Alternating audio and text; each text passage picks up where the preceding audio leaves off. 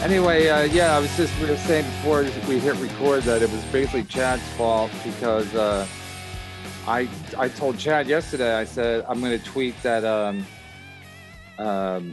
Kate Quigley got what she always wanted, to be famous and kill. So Chad laughed. So I was like, good enough for me. Here we go. Hello. Plus, Ari Shafir taught me that if it tracks comedically, you go with it. It doesn't matter about anything else. Like with Pang Dang, however you want to call him. He said Tony Hinchcliffe it tracked comedically, so then it's a go. So I was like, she wanted to be famous. We all know she wanted to be famous. You don't date Hootie. You don't date a black dude unless you want to be famous.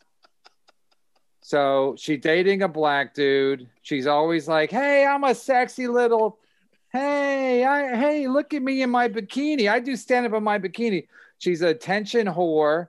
And now she got everything. And she always wanted to be a killer act.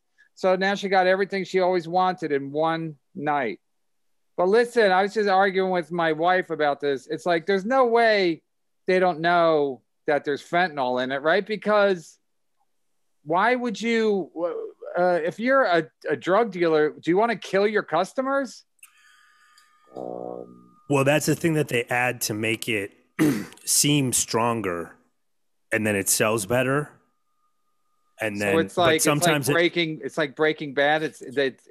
People get addicted to it. They talk about it, and then they buy it, and they take too much. Well, weirdly, when it comes, I know with heroin, I don't know about with cocaine, but I know with heroin, dealers add it, and then if a junkie dies, it actually makes their product more popular because that means it's stronger. But I also think when you step on it with fentanyl or baking soda, it makes it look like there's more. Yeah, right. So it expands, so you could sell more, at a higher price, and it's not, you're not really selling more. It just looks. Well, it's a shortcut to add potency to your product. So but I don't know. Unfortunately, sometimes you die. By the way, we have Earl, our cocaine expert. So thanks for joining us. And I didn't know Adam was a heroin expert. So I've watched like every drug documentary. I'm obsessed with it. I mean, come on. I watched every episode of Miami Vice 100 times. That I'm talking about. And I don't want to besmirch The Almost Dead, but people are saying it was a gangbang. What are you hearing your LA sources? Well, I have been in a gangbang before. With heroin and cocaine and fentanyl involved? No, the scary thing is this girl was sober. So it was Carol Shelby's ex-wife, the inventor of the Cobra Mustang. So after the gangbang, there's probably 10 dudes, and I was now come on. I'm you guys know me. I don't lie. I'm straight shooter Earl, and I felt sorry for this girl, so I said, "Hey, I'll give you a ride home." And wait, you gave a girl a ride home from a gangbang? So we get into my car. You look like a real cock. Hey, I'll give you a ride. Maybe she'll give me a blowjob on the way home. Trust me, she was an animal. So she gets in the car, she puts on a jacket that says Shelby Motors. I'm like, oh my God, Carol Shelby, the Ford Cobra? She's like, no, that's my husband. But what the fuck? Get out of here, man, you bitch. That's all true? Oh, yeah. And then, I mean, she had a sexual... How do you get 10 guys together to have a gangbang? Well, unfortunately, I was the 10th guy called, so I'm not sure how the first 9 got there, but... oh my God. We were on a text thread. Well, when I got there, they were out of condoms. So the guys whose condo it was, I'll just call him Hot Tub Johnny, who's since committed suicide. He lived on Doheny, for all you local yokels in LA. And he's like, just go in the kitchen and find something. So I was like, what am I, MacGyver? Wait, you had to make a condom?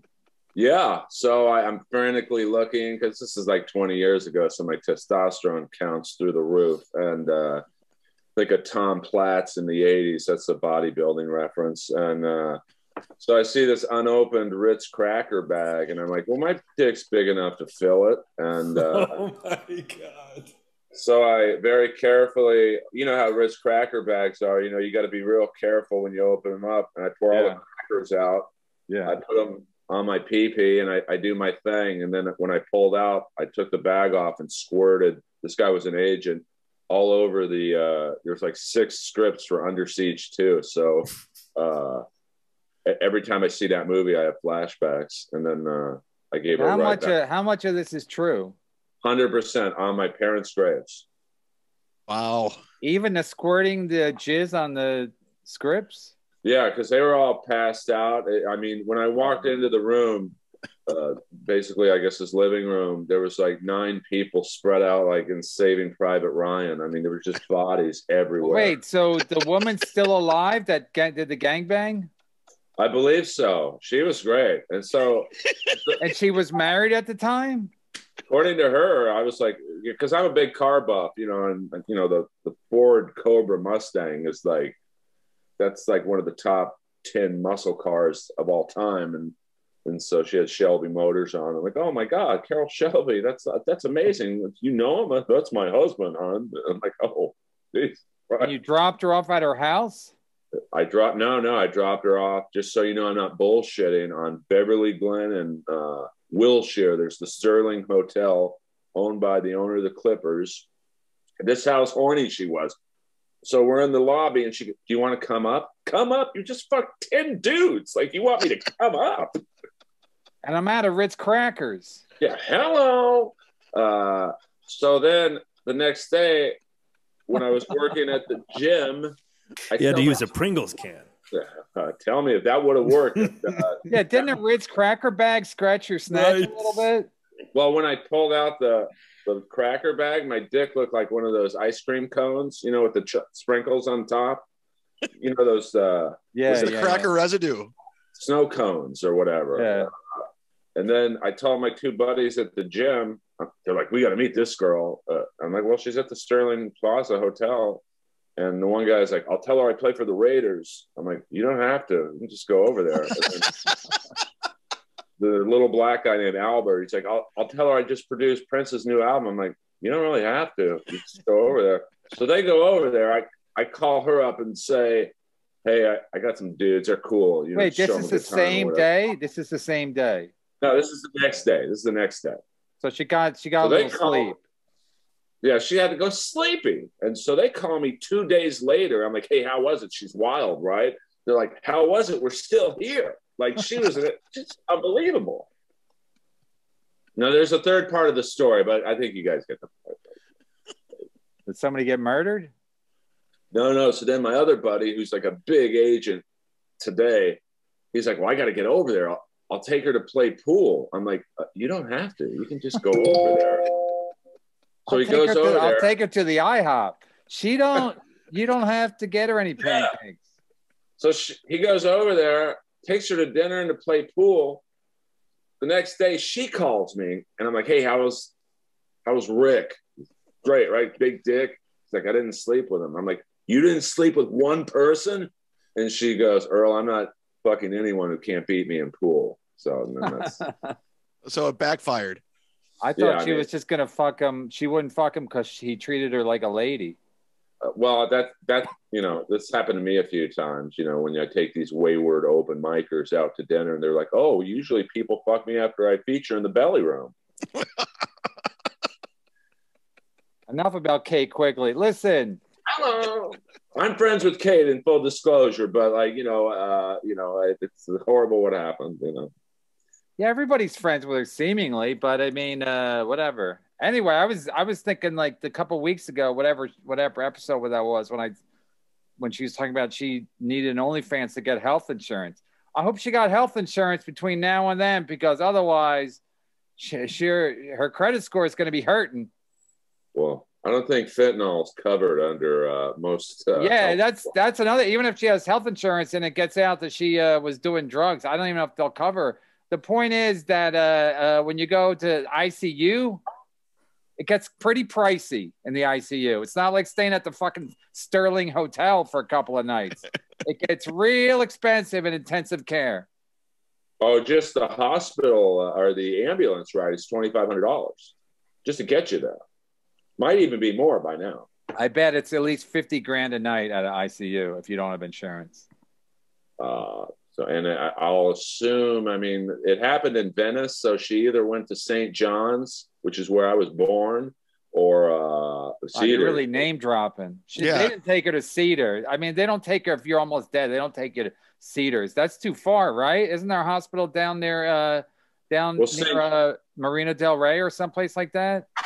Well, St. John's is the closest, unless there's a small. Oh, that's Santa Monica, right? Yeah. So. Yeah, I used to go there when I lived there. You know, Jenna Jameson, the porn star, had twins out of St. John's, but they landed in Cedars, so that birth canal. I knew a zinger was coming. That's a Skakel classic there. Boy, those kids must have felt like they were on a water park ride. Mama. Barry Ribs said that, what did he say about me? Yeah, what did Barry Ribs say about you? He was taking shots. I mean, I was going to call him a comedy hobo, but I didn't feel like punching down. I mean, Barry Ribs is like, what? First of all, it tracks. Comedically, it tracks. I don't know why everyone's mad. Bring it up with Ari. Don't bring it up with me. You see what Jessica Curson said? The consensus on this is Barry Ribs talking about my Kate Quigley tweet. The consensus on this, you bombed. God is the executive producer. So I'm like, come on, Barry, grow up. First of all, you guys can't hurt me. First of all, a comedy hobo, call this episode Comedy Hobo. The comedy hobo, which is Barry Ribs. I mean, he's lucky to be alive after the flooding in Elizabeth, New Jersey, in his basement apartment. Look, Google basement apartments, New York City. Everybody who died in the flood last week would have lived in a basement apartment practically, unless you got swept away when you're in your car, etc. Nobody who lived on the second or third floor died. It was all basement. So Barry Ribs is here by the grace of God and myself. So, but was I the only one who tweeted something about Kate Quigley? The only person in the comedy community? Is that is that who Jessica Curson was talking about? I think so. Why didn't she just say? Why didn't she tag me? Why don't she talk to me directly? Like I give a fuck. First of all, I think I could take her in a fight. And second of all, I don't give a fuck about your stupid comedy community. What the union? Like the Steelworkers Union? Fuck y'all. You people provide no fucking benefits for me. Oh, what were they gonna? I'm not gonna get a spot at the stand again? What? Let me put a call into Milligan. That's how you referred to him? Last name? Yeah. PM. And I guess Rebecca from the Creek in the Cave, she was talking shit about me. No one talks shit to my face or even tags me. So it's like, I don't even know her. I've never worked there. I never plan on working at her fucking stupid club. Like, well, you got the fifth rated, highest rated club in Austin, Texas. Like, who gives a fuck? Isn't she like a comedy Karen? Like, didn't she cancel like Kumia and the fuck because they had and the Skanks had to move because they had Milo on. She's like, I don't approve. And I think she went after that one black comic in Vegas, Diaz Mackey, who allegedly assaulted her friend, and that's the only one I heard about.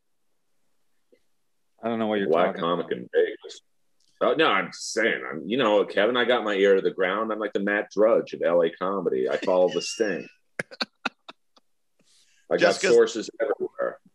Jessica says any comic who's making fun of Kate's condition should be roasted like a pig on a spit in front of the whole comedy community. Shame on you. So I think shame on who? Shame on me? Shame on me? Then tag me. Then fucking tag me. Don't say roasted. Jeff Ross will want to get involved. I'm trying to get this Bob Levy gig I'm doing this Saturday, 9/11. I don't know. It's in New Jersey, so I'll tweet it out. No, but I mean, if Jessica Curson has a problem with me, and it's like, first of all, I have no sympathy for people who do drugs. It's like she wasn't hit by a car after a gig or anything like that. It was self-inflicted. So I'm supposed to be like, hey, you got to respect the fucking almost dead. It's ridiculous. Like if Artie Lang, when and if Artie Lang dies of a drug situation, people are gonna be like, oh God damn it. Don't blame the drugs. Blame the fucking person. Did I do any cocaine this weekend laced with fentanyl? No, because I think it's bad. I think it might have the bad outcome. So don't blame the drugs or blame the person, you fucking hacks. Brian Redband, hug your kids. Yeah, if you're about to do coke, yeah, say your goodbyes. If you're about to do coke laced with fentanyl, bye kids. I'm gonna go do some coke laced with fentanyl. So yeah, I might not be back with some black dudes. So I might get robbed and then die. Fucking ridiculous. Yeah, blame the drugs, not the people doing the drugs. Did it work out for Sam Kinison? No. Greg Giraldo? No. Richard Pryor? No. But everybody keeps doing drugs. So yeah, but blame the drugs, blame the drug dealer. Don't blame the drug user because they're heroes. They're addicts. Yeah, addicts are heroes. Addicts are losers. They're weak. Jessica. Well, you're like Rambo in the hardware store right now. I didn't see that movie, but I hope you're right. You didn't see the first Rambo? No, I was busy. I was podcasting. Okay. In 81, you were podcasting? Yeah, I was before Mark Maron. I'm an addict too. Mark Maron, no. 30 years sober. Too bad, Mark. Too bad. It'd be great if you had an early demise. Jesus. Yeah.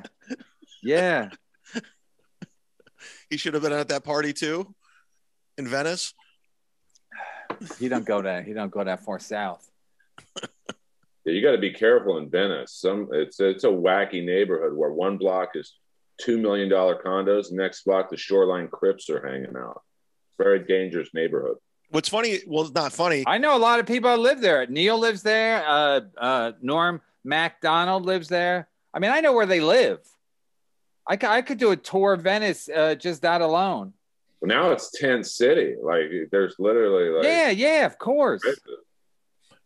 Kate Quigley was saying she was just on Joey Diaz's podcast on Wednesday, and today, out of curiosity, I wanted to listen because somebody sent me a clip. The first 10 minutes, they were talking about the dangers of cocaine, and Joey's like, "Yeah, they're putting everything in cocaine." It was kind of weird. And then she says, "Yeah, I live in Venice." She goes, "I live a couple houses down from Hunter Biden." So Hunter Biden lives in Venice, and she goes, "I feel it's great because they have Secret Service on the street all the time." So she's like, "I feel safe because he lives here." But she wasn't safe from herself. That's what I'm trying to say. You can be a safe, snug in a bug in a rug. But if you're going to do cocaine laced with fentanyl, you're your own worst enemies. Well, she said she texted Brian and she says she's okay. So, you know. Yeah, we all know that, Chad. What else? Is it going to be sunny tomorrow? Like, everybody knows that. Everybody saw that. No, but he was like, it's like I love how people make heroes out of these fucking losers that do drugs. I mean, I have more respect for the 10 guys that did the fucking gangbang with Earl Skakel. All managers and agents, man. I bet. It's the last gig they fucking booked me on. Was Dante there? No, this was high end. ICM, William Morris. One guy's huge. I don't want to even give any hints as to who he is, but like he's big in the business, and like, you know, he won't help me out because I think he thinks of me as, oh, that's the guy who went on last in a gangbang 20 years ago. Dave Becky? Hello. He didn't say no.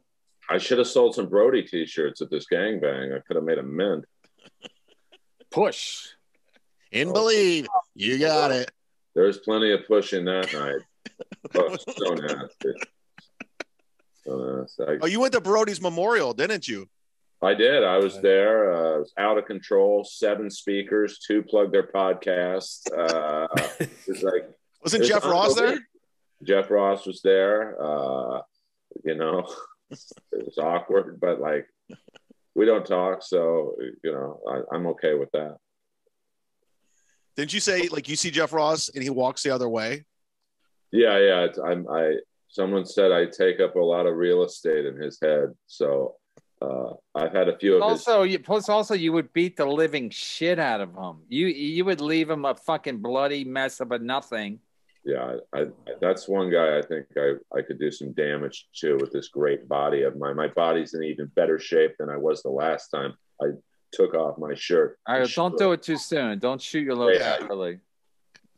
Yeah. Look at this. They say black is trimming, but look at these fucking deltoids about to pop out of my Sting shirt. 52 years old, and I'm wearing a pro wrestling shirt. Yeah, because if you take your shirt off now, that's like the steel cage match and CM Punk going on afterwards. Yeah. You got to pace yourself on this podcast. I've learned that.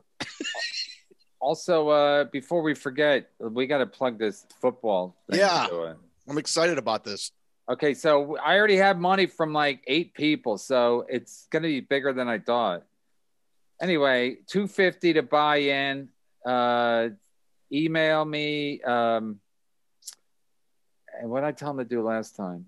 Yeah, if you email Kevin Brennan Comedy at Gmail, you can set up payment No, plan. it's not it. Let me just do it. Kevin Brennan Comedian at Gmail, or just go to my website and hit contact.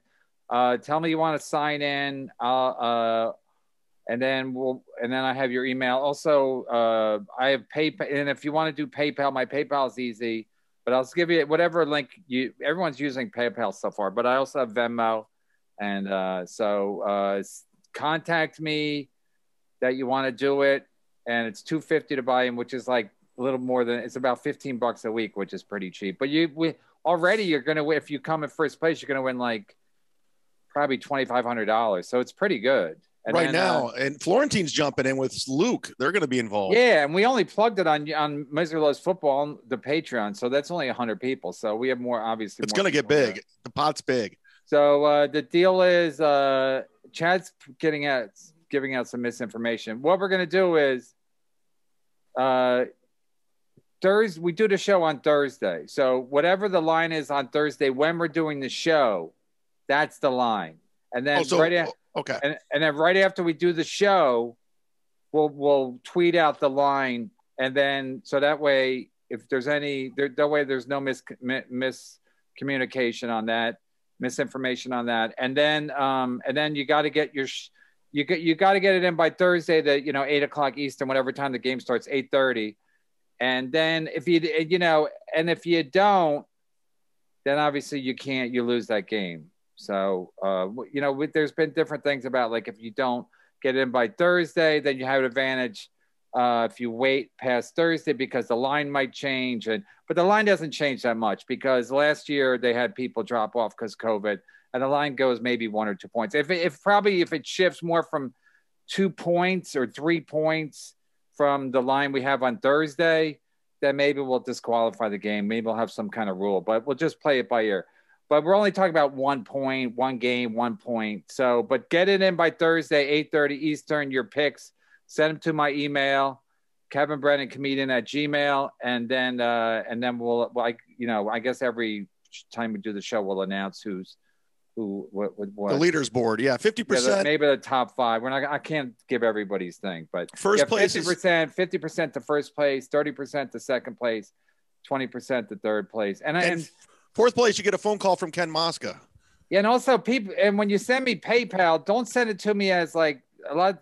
So far, I think 2 or 3 people have paid a fee. So don't pay a fee on PayPal. Just send it. It's like you're not buying something. So just send it to me, friends and family or whatever, because I'll pay. It's like $7 off $250, so it's not a lot, but it's still dumb. So I've been paying Adam for like many years on PayPal. Never once have I paid a fee. I don't pay fees. So there's a way to not pay fees. So I don't know why you're paying a fee. So don't pay a fee because then it'll come out of my end. But anyway, it's been more successful than I thought. Like people actually giving me money. If I was Chad, I would have probably already disappeared. If you know what I'm saying. Like there's enough money there that I'd be probably shacking up at the Sterling Hotel and having a couple of gangbangs.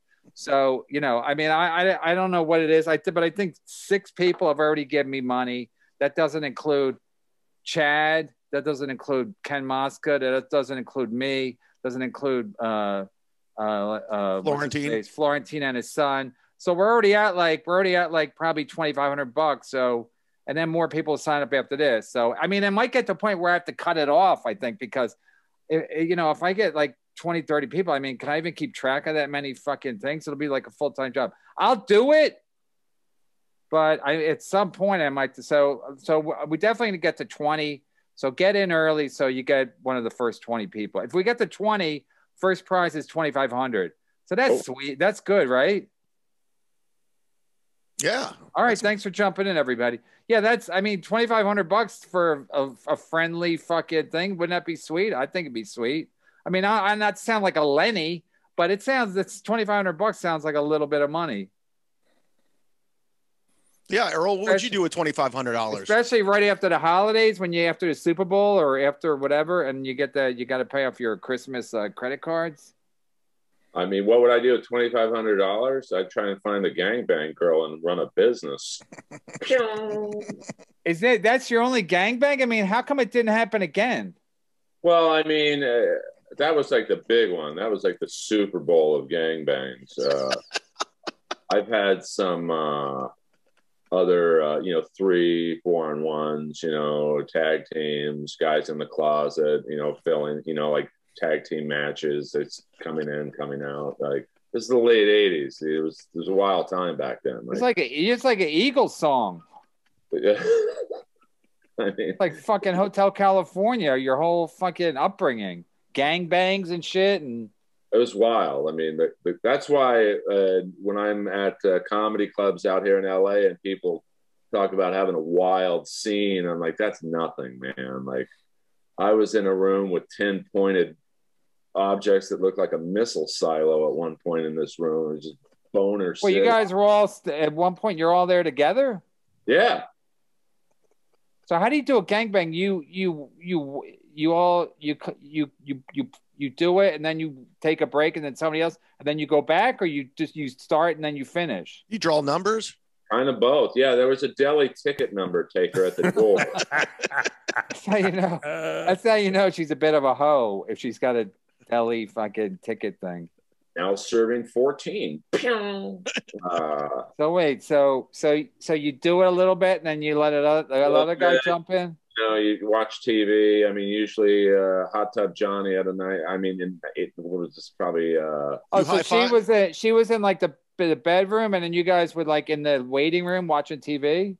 No, this was this particular one was in the living room, and then I think Johnny's bedroom was off limits because that's where he slept with his girlfriend. What the fuck? Get out of town, dude. And then I don't know. There wasn't a lot of room in the front room, so I took her into the side office where there were all those Under Siege 2 scripts on the desk, and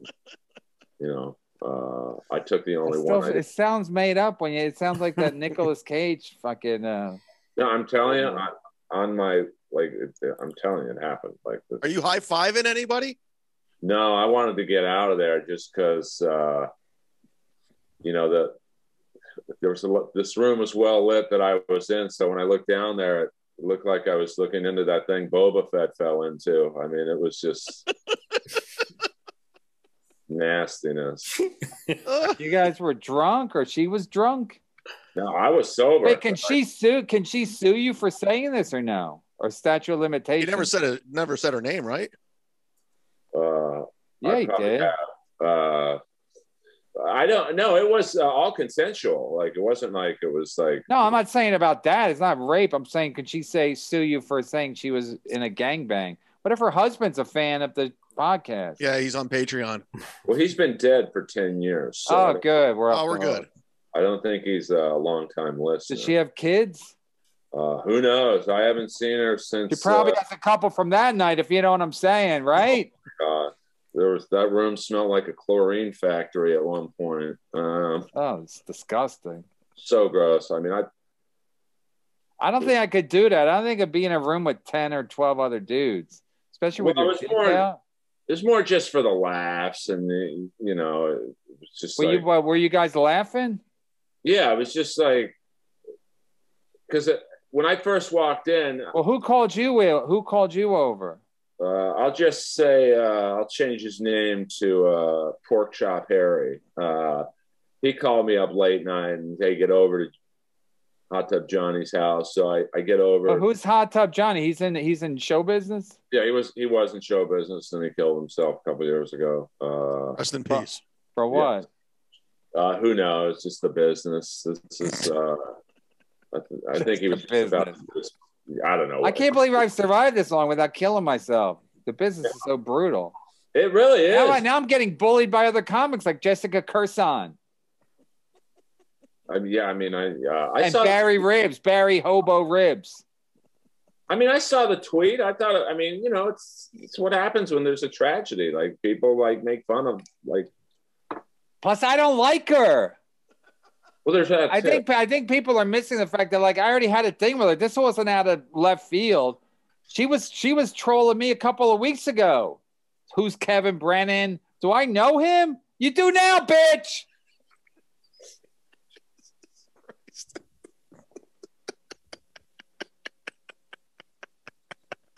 When you wake up, I hope she's like, Kevin Brennan? Kevin Brennan? I hope the first thing somebody says, you hear Kevin Brennan's tweet about you? I hope that's what the fucking ICU nurse says. What's your relationship with Kevin Brennan? First of all, don't listen. I don't want to come off as racist, but do you know these comics that died? Bert. Bert. Yeah, Machine. I knew Fu. He was a good dude, man. Very cool. Fu was the guy that is. Yeah. I didn't know the other guy, the white dude. Who's Fu? He's the black guy. I did a show with him at the Haha Cafe like a year ago. A year or two ago. I thought his name was Antoine or something. Well, yeah, but everyone calls him Fu. What's his real name? I think his middle name is Fuquan. No, that's his first name, Fuquan Johnson. Yeah. Oh, I mean, I've always called him Fu. All right. So, but the other two guys are both comics, right? All three were comics, right? Well, I think the other guy, he was a comic who I didn't know, and then that the fourth person was Fu's girlfriend. Oh, his girlfriend died. So I'm not sure what she did. I don't think I've ever met her, but like Fu, you would have loved Fu. Like just like very mellow, casual dude. I don't like people like that. You talking to me? Yeah. Well, yeah. I mean, you know, he didn't do roast battle, so that proved he had common sense. It's kind of a bummer, but you know, well, that's gonna be mentally messed up on Kate. Like the fact that she survived and those three people died. That's gonna be a tough road to come back from. I mean that's. I just think of what the cops first saw when they walked in there: 3 dead bodies, 1 person barely hanging on. I mean, it's. Oh, the FBI is going to be involved. This is going to be a whole mess. Well, there've already been 10 people who died in LA this weekend from fentanyl laced cocaine. So that's when they get involved. It's like when the Mac Miller thing happened. Yeah. You know, it's very similar to it's going around now in LA. So, like, who bought the cocaine? Where'd they get it from? Who's holding it? Whose house they were at? There's all kinds of things. I have questions. Well, that's the thing, though, is when you buy cocaine, like if anyone in this podcast bought cocaine, by the time it gets to us, it's been stepped on at least 4 times, if not more. So you don't know what you're getting. Like, you could be getting anything. Was she vaccinated? That's what's important. What am I? No, because I like these people that won't get vaccinated because it's not tested, but they trust this fucking cocaine that they bought on Venice Beach somewhere. Yeah, I mean, you know, that's what I'm saying. I have no like sympathy or anything for these people. It's like, don't, you know, I know it's cool to do drugs, but is it cool now? Is it cool now? Is it now that 3 people are dead and 1's almost dead? Like, that's cool. That's cool. I guess it is. But it's like, it's just this whole thing of like, I don't trust the vaccines, but I do trust heroin and rando cocaine that's that's been stepped on, as you like to say, stepped on at least 4 times. You need to join the DARE program. You figure it starts in Colombia.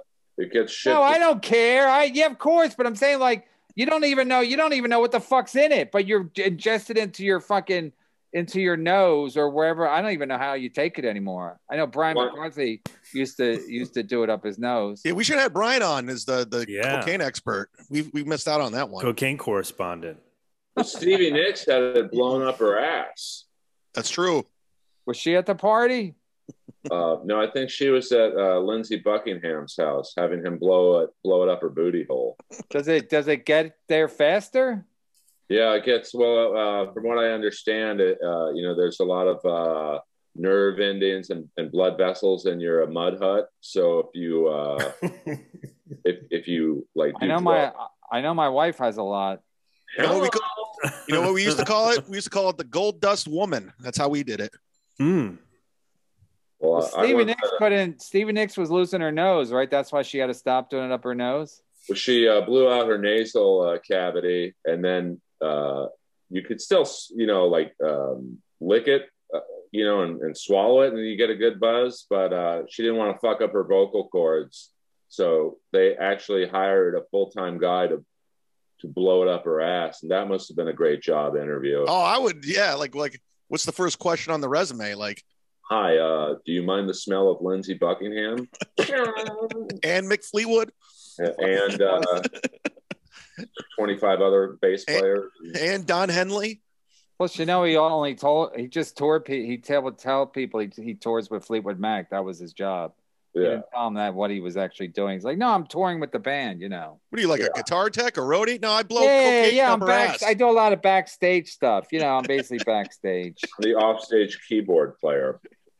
What the fuck? They don't have keyboards in Fleetwood Mac, you asshole. Let's just say I get Stevie going, if you know what I mean. No, I'm just saying, listen, kids, if you want to do drugs, do drugs. But they're not tested. They're not safe. Just say no. You don't know. Yeah, I mean, no, I'm not saying say no. I'm saying like you got to be like aware that you don't know what the fuck's in it. So you can take it, but you don't know what's in it. You don't know where it's as Earl likes to say it's been stepped on. Well, I mean, you figure if it starts in Colombia, it goes to, say, Florida, it's stepped on there, and then it's say Texas. Well, it's just... I don't give a fuck. Then it goes to Texas to get its way to L.A. It's stepped on in Texas. Then it gets to L.A. It's stepped on at least once or twice. So it's like, by the time it gets to Venice on a Saturday... Yeah, you don't know what's in it. You don't know what's in it is my point. So it's like, just, I mean, it's like I've seen way too many comics be like, or way too many people in general being like, oh, I don't know, this vaccine hasn't been tested. It's like, yeah, but yeah, you're right. It hasn't been tested like things normally happen. But like, you do drugs? Do you do drugs? If you do, shut the fuck up, because drugs. Nobody tests drugs, street drugs anywhere. I mean, now I guess to do with marijuana, but people don't die from marijuana. So that's a moot point. So cocaine, heroin. Ask Artie Lang the last time he did heroin that had been tested. He looks great, by the way. The sad part about Artie used to be good looking. Like if you see old headshots of him and when he was on Stern, like from the early days on YouTube, like Artie was a good looking guy. Well, I don't know about that, but like... No, he wasn't like... He looked like, he would look like the guy. He looked like Artie Lang, like just a young Artie Lang. Reasonably handsome guy. I'm not saying he's gorgeous. He's not Tom Cruise. I mean, he was no Marcus Schenkenberg. It's a deep cut. He was a male model from the late 80s. Oh, I thought he was at the gangbang. He might have been. At one point, well, when I walked into the gangbang, I could tell the girl was a little tired. She definitely needed a halftime. And she looks up at me and goes, "Who the hell are you?" And I'm like, just before I can even spit out who I was, my buddy's like, "Oh, that guy's in Guns N' Roses. He's got more money than all of us." And so she's like, "All right, let's get to work." Yeah. At that point, yeah, she's like, she can't really fact check anybody. That was before Google, right? Yeah, there was no Wikipedia pages in this room. And then the one guy kind of insulted her. He looks at her and goes, "Honey, you're the type of girl I want to bring home to my mom." It's like, Earl, What episode was Smuggler's Blues on Miami Vice, and where was Glenn Fry getting the cocaine? He got it from. They would fly to Puerto Rico in the end, and they'd land on an abandoned airfield and ship it out.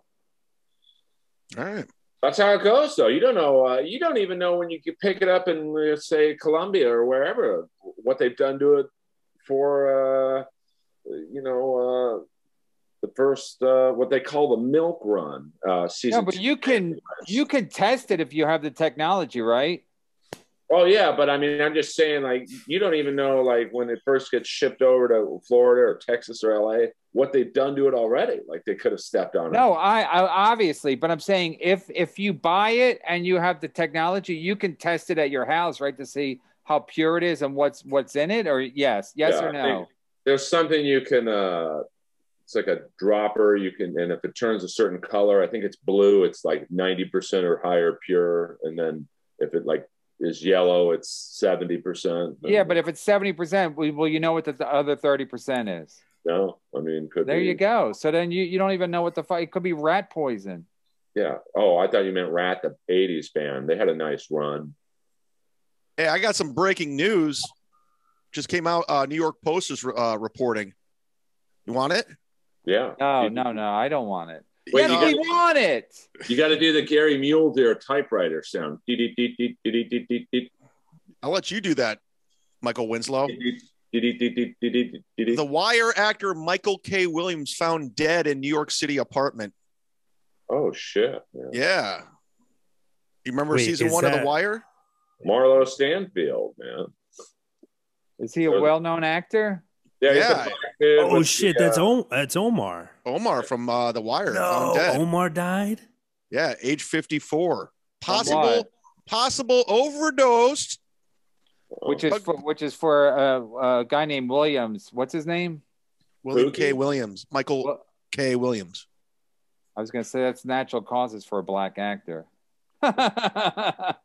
He was the dude with the scar on his cheek. He was in The Wire. So how would he not get addicted to drugs? Maybe he was a method actor. Problem is, The Wire was canceled 20 years ago. But you don't give up cocaine like that. You do it for life. Yeah. Comedian Kate Quigley found at the scene. Just kidding. Too soon. She likes drugs and black dudes. So the best part was how quickly Hootie was like, yeah, it's been many moons since I was friends. Yeah, Hootie, he wanted no part of this. He's just like, all right, dude. They were tagging him in recklessly. Yeah, and even it was a Labor Day weekend. His camp was like, nope, nothing to do with her. Nope. She was a party girl. He had a couple of nights with her at the Sterling Hotel. And then it was on to touring with country bands. I'm telling you, they're still cleaning the sheets in room 206. Oh, so nasty. From you? No. I was actually nice to her and like treated her nice and like. Yeah, but how'd you get stuck driving her home? I felt so bad for her. You know, like you had to be there, man. Like, and she didn't have a car? No, I think they met her at the Four Seasons. Hot Tub Johnny lived right down the street from the Four Seasons. The one in Beverly Hills? Yeah, it's on a street called Doheny. Well, here's one other part. Did you put a towel on the seat in your car? Because I would have. She was oozing a lot of goo. Well, here's the funniest part was, so they call me over there. Now, Doheny after 9 p.m. at night is permanent parking only. So I couldn't find parking. So I left my car. Explain that to people. So, Four Seasons, Doheny. No, permit. I'm talking about permit parking. I'm saying you can't park on the street unless you show that you live there. That's how bad parking is in Los Angeles. It's a nightmare. It's Beverly Hills, so they don't want riffraff, parking their cars there and going elsewhere. So one time I parked. I was in LA. I was a long time ago. I was staying at my cousin's house. I borrowed their car to park near the Melrose Improv. So I didn't know about the fucking permit parking. I got a ticket, and then somebody stole my ticket off my car and put it on their car. So then the cops gave me 2 tickets. Well, I was doing like a 15-minute spot. I got 2 tickets, and I used in my cousin's car, and they were like, "How did you get 2 tickets, you fucking loser?" And I was like, What? Isn't that all meter parking on Melrose? No, I'm saying the side streets. I wasn't on Melrose. There was no parking there, so I had to park on the side streets. But it's all residential there, and I got 2 tickets while I was at the Melrose Improv in 1991. And you got $15 for your spot. Yeah, I was taping Evening at the Improv, so I barely made a profit. Go ahead. That's a good story. Sorry to cut you off, Earl.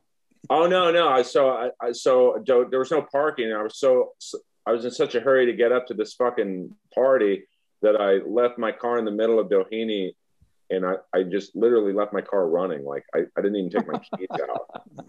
So when, that's not true. I swear on. Why would you not take your keys out? I was so horny and ready to party that I literally just I got so frustrated without finding parking that I just left my car in the middle of Doheny, lights on, running. Did you put the hazards on at least? No, it was just like. Doheny's a very busy street, dude. Oh my God. Well, not at like this was at. Now this is a while ago. I'll guess this was around 1 a.m. All right. Yeah, and it's funny. There was a Ralph's supermarket on the corner of Doheny and Beverly that I'd go to pick up chicks at 1:45 in the morning because they sold booze there, and it was a real Wild West in that parking lot. Hi, can you give me some alcohol? It's like talking to this. We're going to call this episode White Skeevy. White Skeevy is right. I used to live by a Rock and Roll Ralph's when I first moved to LA. Was that his name? Adam, that's his name? Skeevy? Jimmy Martinez's buddy? No, Smoothie.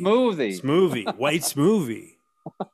Well, I always had a fake name. I never used my real name. I was either, I still remember the names. I was either Michael Fitzpatrick, Patrick Fitzmichael, or what was the other name? Tommy Salami. Great aliases. Wait, so you would just hang out at the Ralph's, or you would buy the booze for them? Sometimes I did a little of this, a little of that. I mean, you would just hang out and then wait for them to approach you?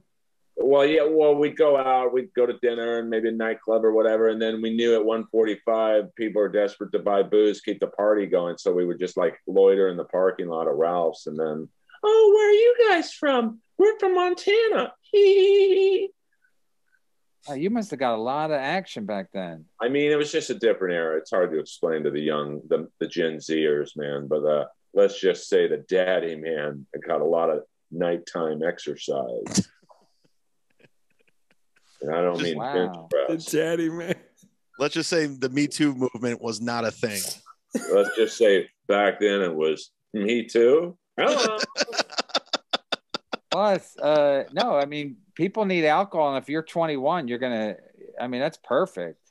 There was also the 7-Eleven on Olympic and La Cienega for the real desperados. No, but you're 21. They're probably 18, so they're legal for sex, but they don't have alcohol. So you provide the alcohol and the sex, so it's perfect. Yeah. I've never slept with an underage woman, never even come close. So everything was legal and, as they say in the business, copacetic. Johnny Salami. No, Tommy Salami. I remember one time I was at the Irvine Improv. Yeah. Definitely correct me. Yeah, Tommy Salami. And Peter Fitzperfect, just in case I forgot one of the other 4 names. Peter Fitzperfect. Peter Fitzperfect? Yeah. That's great. That should be Fitzsimmons. That should be Fitzsimmons' stage name. Well, the sad thing is I'm not kidding.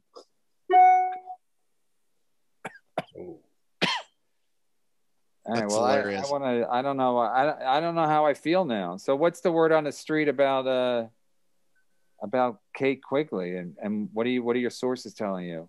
I mean, I got a report the night it happened that she was not doing well, but now I hear she's out of ICU and she'll recover. Obviously pretty fucked up. I mean, she's a small girl, so it wouldn't have to take much to like harm her. He wasn't the biggest guy, but like he was like maybe a little shorter than me. Yeah, I saw pictures with her and him, and he seems pretty tall, average height. Or yeah, he was average looking dude. I mean, body and weight, and I didn't know the other guy. So obviously the cocaine was racist because it killed the black guy and not the white woman. Definitely racist. Racist cocaine. So what else are you hearing out there, Earl, since you're the West Coast correspondent? Speaking of that, what's Florentine saying? Does he have any East Coast gossip?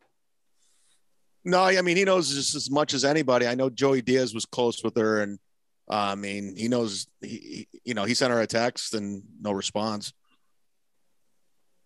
So, yeah, I think everyone's just like, I don't know what the hell's going on. You think she'll do my podcast? Yeah. I'll let you handle this one, Earl. I would guess no, but like, I mean, who knows? I mean, might be sweet, might be, you got Ping Dang. I mean, I loved him in Enter the Dragon. Hello.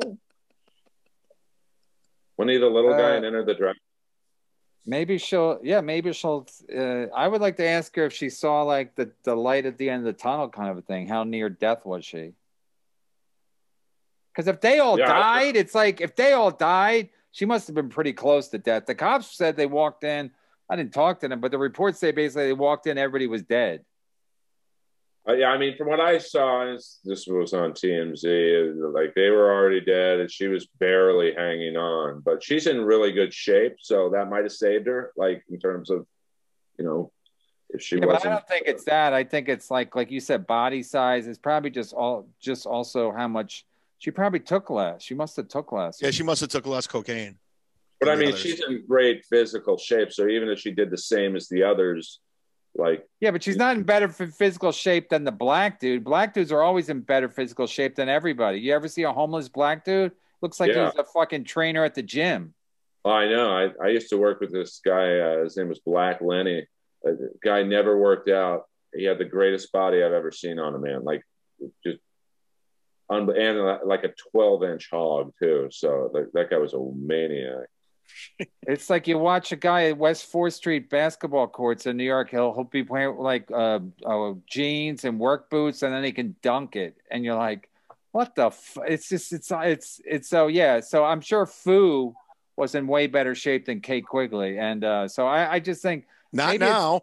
Maybe yeah, but maybe it's I don't know what it is, but I don't think it's I don't think if you work out a lot, you can resist the cocaine killing you. See, I think you can. I think if you're in better shape, if Ralph. Yeah, but how about Artie Lang? Artie Lang just blows your theory out the fucking window because he's in terrible shape and he survived everything. Well, he's an anomaly, like Keith Richards. There are, people. No, there are exceptions to the rule. I get it, but it's like we'll have to for the next episode. We'll have to get Dr. Steve on. Yeah, talk about cocaine and who it kills first. Is it racist? And does it kill people that are in bad shape as opposed to in good physical shape? I mean, maybe Ralphie May's hot dogs were laced with fentanyl. Hello.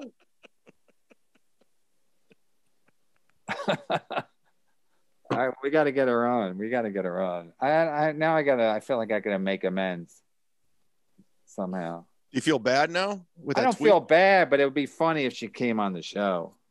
But I mean, I think she would even get it, when there's tragedy in the comedy world. I'm sure if I died tomorrow, someone would make a joke about me. Or, if I got into a bad car accident, it's what comics do. I mean, I remember when Richard Jeni died, Chris Rock supposedly was on Letterman making jokes about Richard Jeni dying. And then he was like, well, Richard would have wanted it this way. I mean, I don't know if that's the case, but it's like, but the thing is, I had a thing with Kate Quigley. This wasn't out of left field. Yeah, you did. No, like when Ralphie May, a couple months before he died, he said, Earl, when I die, I think he knew. He's like, Earl, when I die, don't cry, make fun of me. Like, that's what he wanted. So I've made fun of him for the last 5 years. Hello. Well, when Patrice died, David Tell had that great joke on Opie and Anthony. He's like, come on, we got a big purple suit we need to buy. Yeah, because everybody was being sad. Yeah, so he broke the room open. Even your boy Jeff Ross at Brody's Memorial had that great joke about. I mean, he broke the room. That was I hate to give him credit. But What'd he say? What'd he say? Well, it was at the Comedy Store, and they had all of Brody's like family, his friends, his baseball coach, and then there was no comics. So Jeff Ross gets on stage. He goes, after hearing all the stories from Brody's friends and family, now I know why he killed himself. So it was funny in the moment. Broke the rim. I know. No, I've seen Jeff Ross be funny a couple times. He did have. I think I turned over a new leaf. I'm giving I'm getting a little props to Jeff Ross. So maybe I'm turning. Maybe something happened to me over the weekend. No, I mean, you got to hug your kids. You got to hug your kids. You never know. You don't. Like we could end this Zoom call and I could get hit walking my dogs. Let's just don't walk in the street. Stay on the sidewalk. Well, yeah, there's that, but like West Hollywood, the cars are out of control around here. And the gays. Yeah, and don't bend over to pick up any dog shit because somebody might fucking shove something up your fucking. Yeah, they might go Stevie Nicks on your asshole. Yeah, they might blow something up your asshole. Well, that's when I walk my dogs, and if I drop my keys, I kick the keys up 2 blocks before I pick them up. Hello. I love West Hollywood. I love. That's a fucking great neighborhood. It's so funny that all the comedy clubs are there, and it's gay neighborhood, but it's a fucking great neighborhood. Oh, I love it. I mean, it's getting to me. Like the other day, I walk my dogs really late at night, 3 or 4 in the morning sometimes, and I cut through the alley, and I see the guy who I buy my pizza from, and like a 3-guy gangbang right outside in the alley. Yeah, it's like, and he's like, "Hey, Earl." I'm like, "Dude, you touched my pizza, bro." Like, wait, they were having a gangbang in the alley? It was like a 3-person, like they were all boning and sucking and whatever. And in the alley. Yeah. Why didn't they just go inside? Probably health code regulations. All right. You got me there. That would take them from an A to an H. Well, they didn't want to lose their rating, probably. So it is good pizza, though. That's good for LA because I yet to find good pizza in LA. So next time I'm there, I'll check it out. Well, it's not like New York pizza, but it's John and Vinny's is probably the best pizza. Yeah. And that's why you sign up to Kevin's Patreon to get the best pizza places in LA. Yeah, off Doheny. All right, let's wrap it up. I gotta. Sorry, Earl. What you're gonna say? I was gonna say I can also give a good Yelp review on the Studs Porno Theater. I went in there a couple times just to flesh it out. It's still they have a porno theater still active? Oh, it's unbelievable! Like it's they must have a deal with the cops. Where is it? Santa Monica Boulevard? Santa Monica and Gardner and although listening, they'd be like, Brennan's been there. How's he know what street it's on? I just know Santa Monica is the main artery. Yeah, it's open through from West Hollywood. 12 to 3 daily, 12 to 5 on weekends. And what do you mean 12 to 12, noon to 5 in the morning? 12 to 3 in the morning on Monday through Friday, and then the weekends it's 12 to 5. And I went in there once. So you're talking about 19 hours a day.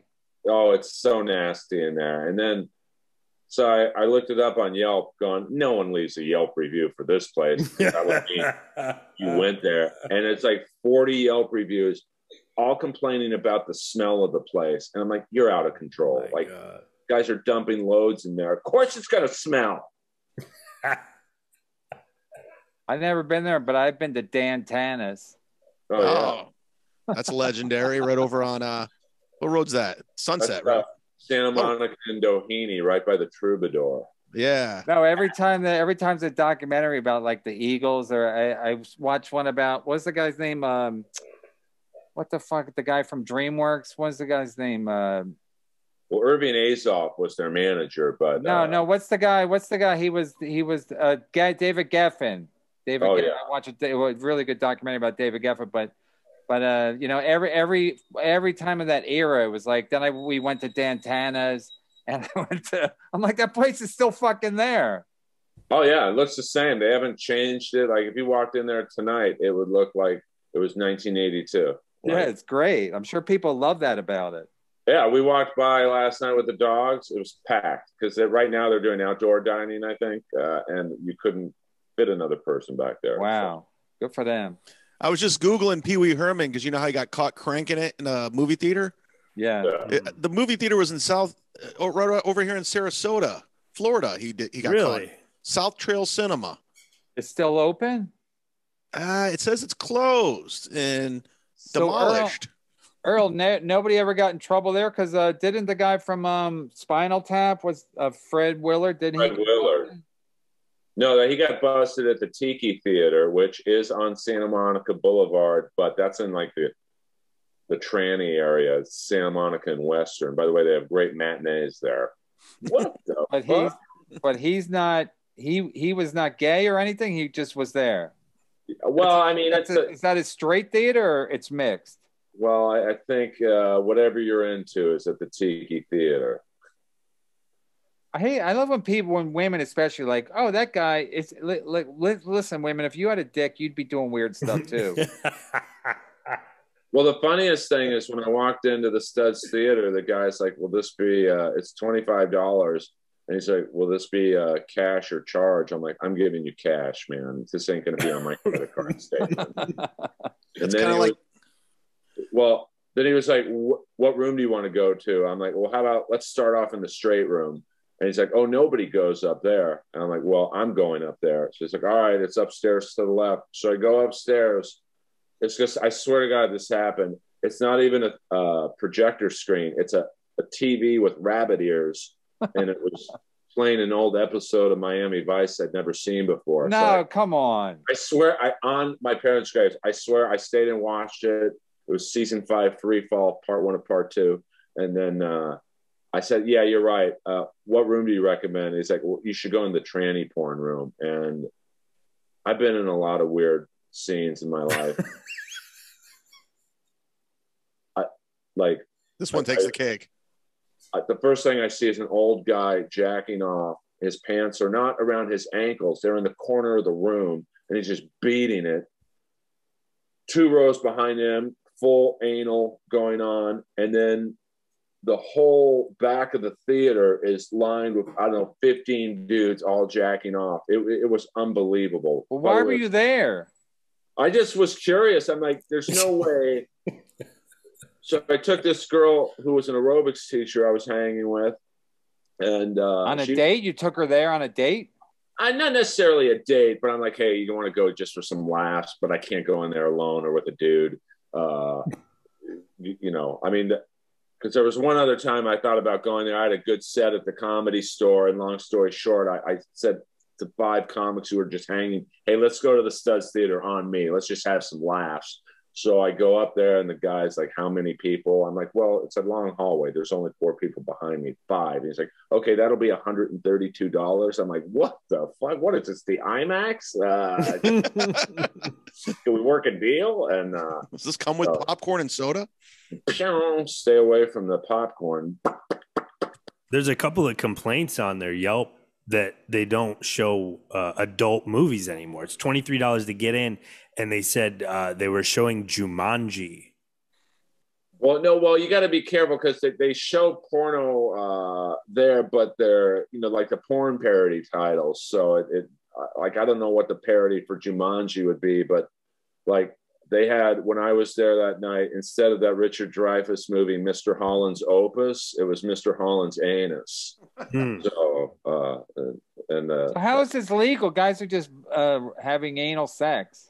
I think they have a deal with the cops but here's the funny thing. So we go into the big room, like there's all these little, it's like a Cineplex basically. There's probably 5 or 6 rooms, but the big room is, you could do a stand-up special there if you could stomach the smell of the bleach. Like it was like, no, because the big room is like this beautiful, probably could fit 200 to 300 people. It's got a walkway in the middle. They must do like, I don't know, drag shows or something there. I'm going to try and get back in Comedy Central's good graces and maybe do a Jeff Ross Presents Earl at the Studs Theater. I got to look this up. Maybe do a roast battle. It's called the Studs Theater. Studs Theater used to be the Pussycat Theater in the 70s, which is where they had legit porno premieres of like John Holmes movies and the Harry Reams and Jamie Gillis, Peter Forecourt North, the heavy hitters. Joey Silvera, Jeff Stryker, the gay guy, he was like the De Niro of gay porn. He was straight, but he did gay porn. And Stryker's Island, Spielberg's got nothing on that movie. Striker. All right, so I'm doing a 9/11 show with Bob Levy. I think it's Dojo East, but I don't know what the name of the club is. I think it's Tripley's room, the dojo. No, that's not in L.A. anymore, right? That place is now a homeless depot. The dojo is now in Austin, Texas, under the Vulcan Mining Company banner. Yeah. I'm doing a show, and I'm promoting this heavily. If you live anywhere in the Tampa area, I'm headlining Side Splitters Sunday, September 19th. I want to pack it out. I'm running my old hour, and I'm going to film some stuff. So I hope you can make it out. Tampa Side Splitters, September 19th, headliner, Chad Zumock. And Bobby Kelly's there this weekend. Yeah, go see Bobby. He'll be talking about his anus or something like that, or eating. Yeah, it's called the Dojo of Comedy, Kevin. Morris Plains, New Jersey. What's the zip? Morris Plains, ain't that where Chrissy Mary lives?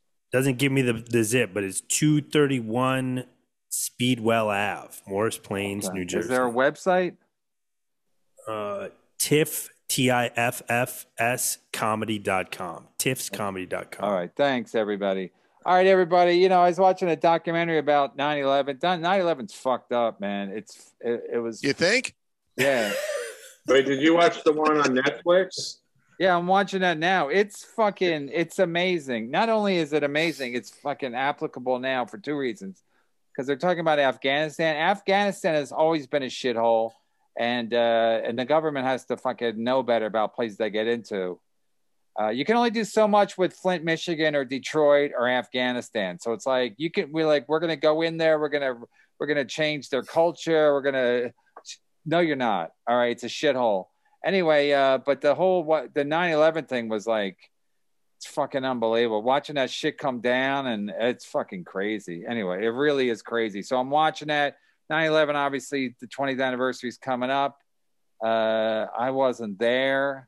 Actually, I used to wake up late back then, so I woke up and I turned on the CNBC because I used to be in the stock market or something. I don't know. Jim Cramer, buy.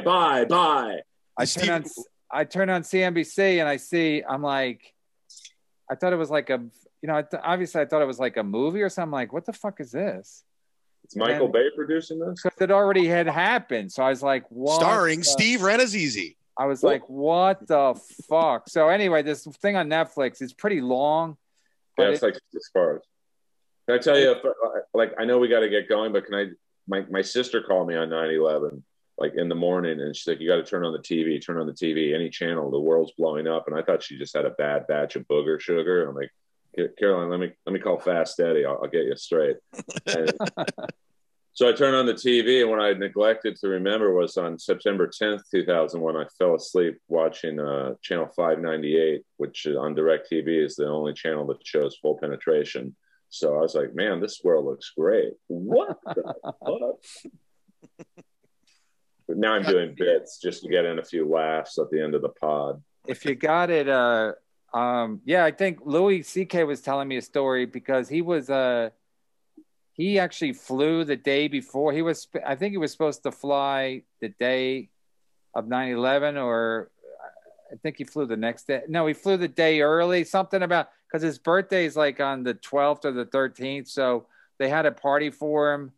And so he was supposed to, I think, flow in 9/11, but he flew a day early or something like that. But anyway, he was in LA, and his then wife called him crying.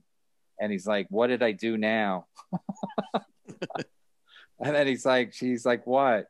He goes, what happened? She goes, turn on the TV. So he, because if you're on the West Coast, it was like 6, yeah, it was like 7 o'clock in the morning. So then he woke up and he was like, holy fucking shit. Anyway, so. I was in college at Kent State, and I would wake up listening to Stern, and Stern was talking about it. I thought he was doing a bad comedy bit. I go, what the fuck is New York? What's going on? And turns out it happened.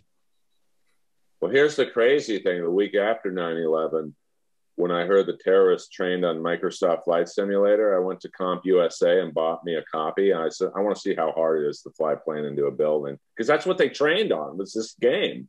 And I couldn't even get the little, they started you off with a small Cessna plane, and I couldn't even get it off the runway. So props to those guys. What the fuck?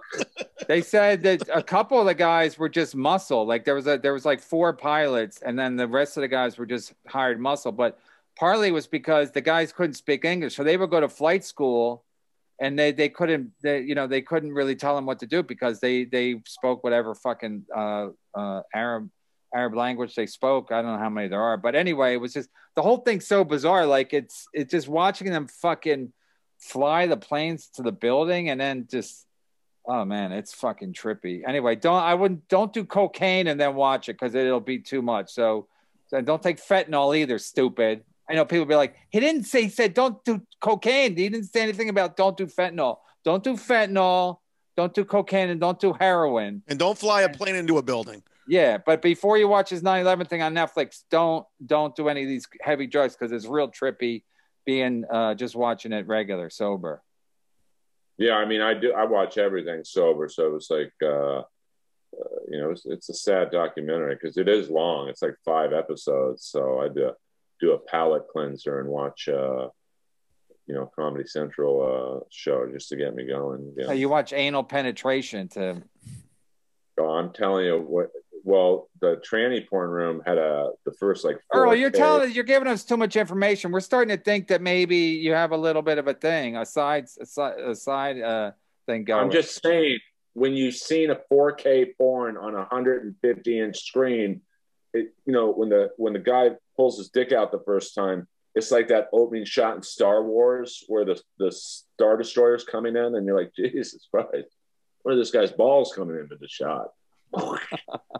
Yeah, I don't like that aspect of porn where you got to watch other guys' dick, and when they have the back shot, you're watching the guy's asshole, and he's like, I don't like that. I don't like that shot.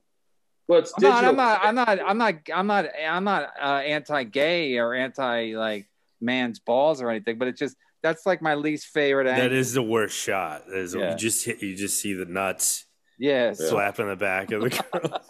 Earl, where were you on May 2nd, 1997 on Santa Monica Boulevard at 4:45 a.m.? Were you in Eddie Murphy's car with the transvestite? No, I think I was headlining an open mic in the Ballet, and it was running long.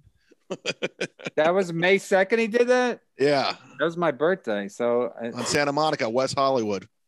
Yeah, he's into trannies. That's a fact. He's into trannies. I know that from very reliable sources. Some of them look good though. Like who cares? They still got a dick, Earl. Earl, you're giving us way too much information. People are going to start talking. I know Jim Stansel will. Those guys are real homophobic. All those guys, Aunt Mead, all those guys, Eyeing the Sky, they're very homophobic. They're going to have a lot of questions for Earl Skakel. Hey, listen, pussy's been a gateway drug to dick for me. Hello. I think that's what I don't care what anybody says. I think if pussy gets too easy, you get bored. Eddie Murphy could have had any woman he wanted, and then you just get bored. It's like, come on. I've never gotten bored. Yeah, you're not Eddie Murphy. You're not even close. Eddie Murphy got more pussy in like a month in its heyday than you have in your whole life, Chad. That's the meanest thing you've ever said to me. What'd I say? Well, it's like, I'm not Eddie Murphy. It's Charlie Murphy. Hello. All right, you guys, let's go. I gotta take my son to the barber. Comedy Hobo. Call it Comedy Hobo. Hey guys, you're gonna want to sign up to the football Patreon this season. We're gonna have some fun. Some big money is gonna be floating around. You could be a part of it. Email Kevin Brennan. I forgot to add in, if you jump in the football pool, and again, we're doing this for fun. Like I don't expect to win. I didn't do that good last year. So it's not a scam. It'll be fun. Plus, if you jump in, you can be a guest on the show if you'd like to be. Like Jim Stansel already said he's going to do it, but he's not. He doesn't need to be a guest. So if you want to be a guest, you don't have to be a guest. Lenny's Print will probably be a guest and guys like that. But you can or you don't have to be a guest. So, but it'll be fun. It'd be fun, like to really do it and have some money at stake. Last year we're just fucking around, but this year there'll be some real money at stake. Yeah, man. Making some big all right, bucks. Earl, great job. We love you, Earl, and keep your ears. You're like our TMZ out there, so you got to stay on the stories. Keep your ear to the ground. Keep your ear to the ground. I got my finger in the air. Yeah, I know where the wind's blowing. Literally, when you're taking your dog out for a walk at 3 a.m, put your ear to the ground at Doheny and see if you're hearing any fucking gossip. Yeah, no stone goes unturned with Earl in West Hollywood. I follow the stink. God bless. Count the vote.